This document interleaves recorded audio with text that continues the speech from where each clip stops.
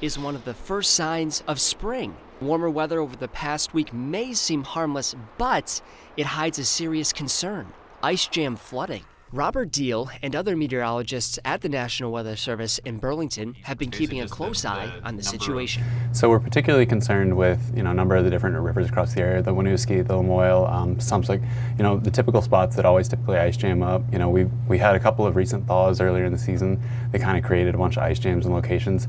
So, your local users are going to know exactly where those ice jams are, and, those are the areas that we're going to be particularly worried about coming up this Friday. This year's threat stems from a combination of thick river ice, full ice coverage on Lake Champlain, a deep snowpack across the region, and quickly climbing temperatures. Residents along the Missisquoi River in Swanton know the kind of damage that ice jams can do. Last year, a deluge of rain and melting snow created swift rises in waters, resulting in 2 rounds of significant flooding along Vermont 78. Since the near historic flooding last year, Swanton's emergency manager, Reg Beliveau, has been focusing on communicating this year's risk to the public. We've put notifications on our Facebook page, and during the first flooding, that was one of our main points of contact, was our Facebook page.